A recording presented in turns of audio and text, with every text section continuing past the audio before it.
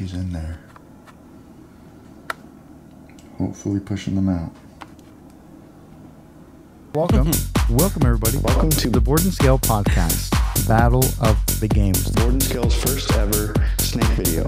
Another vendor spotlight. That the penguin's the only one with any character. What you're likely to hatch when you mix certain genetics.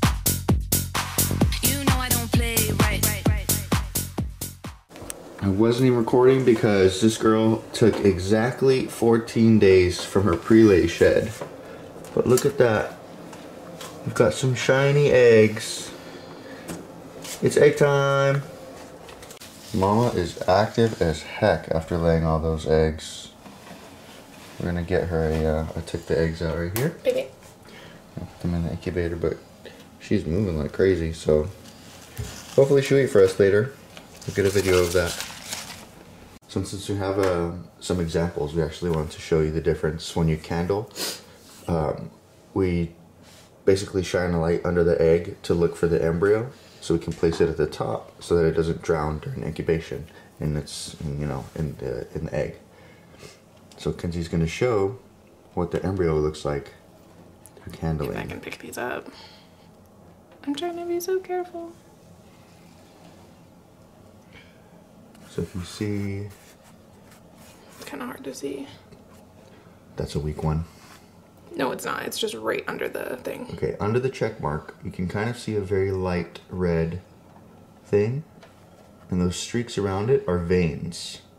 That's the embryo. That's kind of a weak one. There are some darker ones there, but that's okay. Now, this egg, you can kind of tell just looks different. No, we're gonna put them in anyway. This egg just looks different from the rest, right? But even when you candle, no red spots, no veins. If you are a snake person, you probably know that this is a slug. If you are not, this is what a slug is. We're gonna put it in here anyway and give it time, like the other eggs, and maybe a miracle happens and they hatch anyway. But that's Mocha's eggs. That's Mama. We're gonna give her some food later. She's active, like she's super crazy, active. so she must be. She's hungry. She's excited to have her eggs out. Probably hungry, so. She waited so long. Yeah.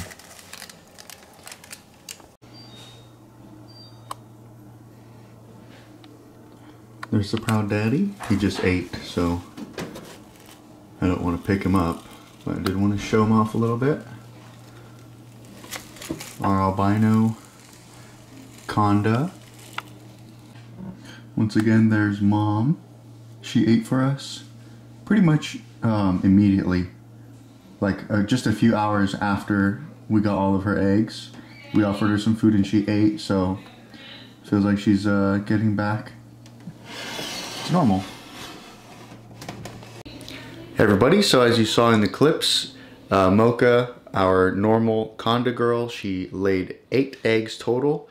6 of them look really good.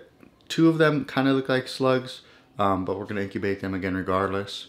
I will say we were a little worried. We're starting to get nervous because she was on day 14 after her pre-lay shed.